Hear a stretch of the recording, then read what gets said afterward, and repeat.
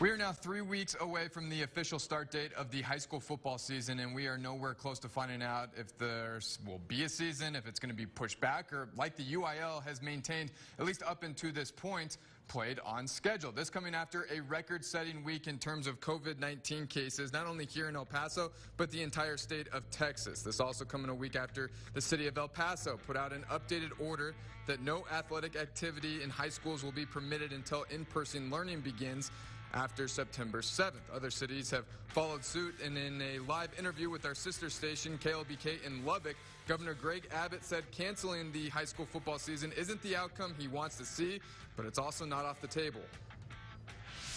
In so many regions across the state of Texas, these high school programs have their student athletes come back and to begin the workout process, only to find that many of their athletes are testing positive for COVID-19, posing challenges for the team to be able to gather together. And so it just depends on what the status of COVID will be at that particular time. So let me go back.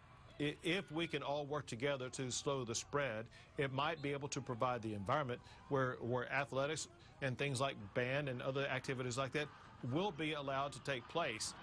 Once again, the UIL continues to tell their member schools the plan is starting practice on August 3rd. In accordance with the city of El Paso's updated order, we wouldn't likely see football games here in El Paso till October. The New Mexico State football team is still looking for another opponent after the Pac-12 announced that they have opted to play a conference-only schedule in 2020. But now the Aggies, they're looking for another defensive lineman. Roy Lopez, the Aggies' best defensive player, announced on Twitter this morning that he will enter the transfer portal. Lopez has been taking part in summer workouts with the Aggies and is a huge hole to fill, quite literally. The 6'2", 300-pounder had 63 total tackles in 2018, 12 and a half of them coming for loss. Lopez was injured most of last season. He will be immediately eligible as a graduate transfer.